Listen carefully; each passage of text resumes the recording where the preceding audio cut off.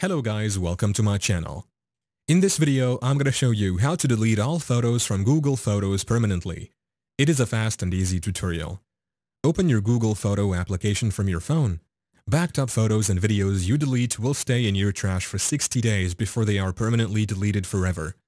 Photos and videos that were permanently deleted can't be restored. You can automatically save your photos and videos to your Google account when you turn on backup. You can access your saved photos and videos from any device you're signed into, but only you can find them unless you choose to share them.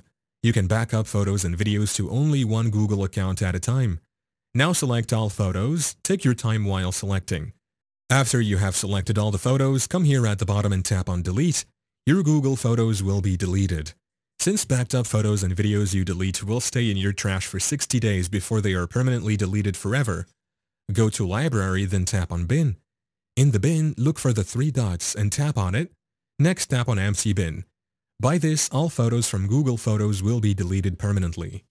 Thank you for watching. If this video was helpful, please leave a like and subscribe to my channel for more videos like this.